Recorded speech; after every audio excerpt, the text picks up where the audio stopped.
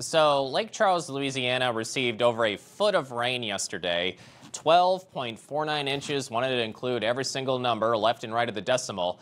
Easily had one of your rainiest days on record. On the flip side, San Diego, California also had a record amount of rain yesterday.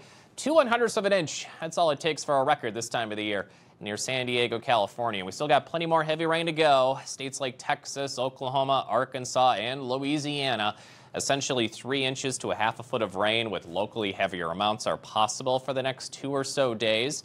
Remember flash flooding issues, turn around, don't drown, never drive through any flooded roadways. Risk of severe weather's out as well. We had a number of large hail, damaging wind, and even tornado reports near the Texas Panhandle with that moderate risk yesterday. Today, it's a marginal to slight risk, so isolated to scattered severe storms are possible.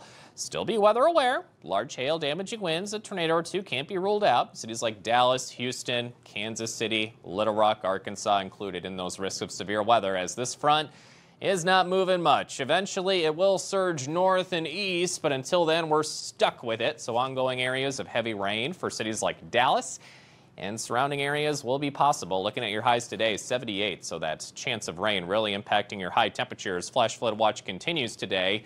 Winter storm watch in the blue shade is noted starting on Wednesday, lasts all the way through Saturday.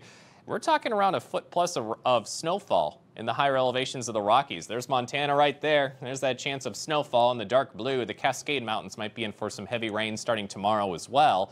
And this morning, wrapping up a little bit of snow in areas of the Rockies, west of Denver and Colorado Springs, Colorado. So again, areas of Texas, Louisiana, Arkansas, and Oklahoma, we're keeping eyes, close ones, on chances of heavy rain, strong and severe weather again today.